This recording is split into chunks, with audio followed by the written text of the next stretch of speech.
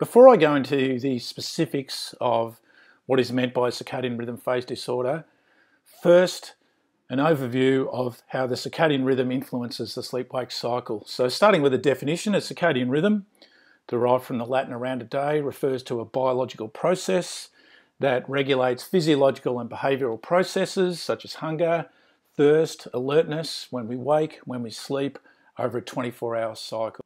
So the circadian rhythm basically represents our body clock, which is regulated by both internal and external mechanisms. So the major external mechanism, or Zeitgeber, is exposure to daylight or darkness, which is detected by light-sensitive neurons in the retina.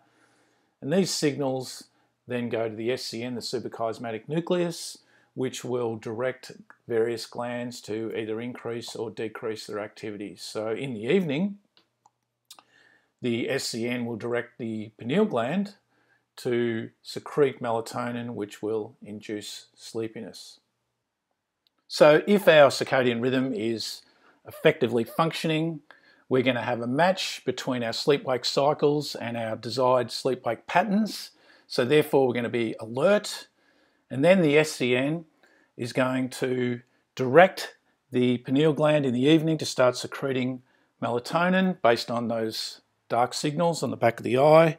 That's going to make us feel sleepy, and therefore we're going to maintain a good period of sleep during the night, because humans have evolved to sleep at night time. And then in the morning that'll all be reversed. Melatonin will be suppressed.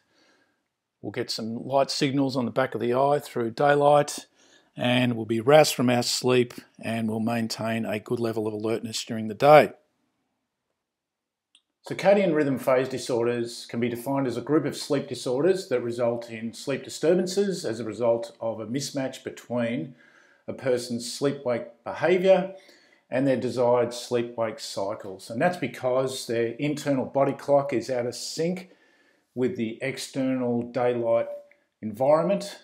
There's a variety of circadian phase disorders. In the VCE course, we need to cover shift work disorders, delayed sleep phase onset for teens, and the effects of jet lag. Now, in order to maintain brevity of this video, the intent is to simply provide a broad overview of circadian rhythm sleep phase disorders. I do intend to generate some more detailed videos of 3 examples of the effects of jet lag, shift work phase disorders, and delayed sleep phase onset. But just to illustrate the concept, let's walk through an example. So on this top timeline, we've got the normal sleep phase for a teen, going to sleep at about 11ish, waking up at about 8 a.m. Yes, I acknowledge that most teens are going to struggle to get to school on time if they wake up then, but work with me, people. This teen's having about 9 hours sleep. Most teens are going to function quite effectively on that amount of sleep. Now, let's say that the teen is suffering from a circadian rhythm phase disorder such as delayed sleep phase onset. And so therefore, due to inappropriate physiological activity in the core clock genes in the SCN, the suprachiasmatic nucleus, and a disruption in the timing of the release of sleep-inducing hormones such as melatonin, the teen has this red zone here. They're having difficulty falling asleep. They might go to bed at 11, but they're not actually falling asleep until much later. Now, the flow-on effect of that comes the next day when they're roused out of their sleep by an alarm or a parent, and they're forced to wake up at about 8.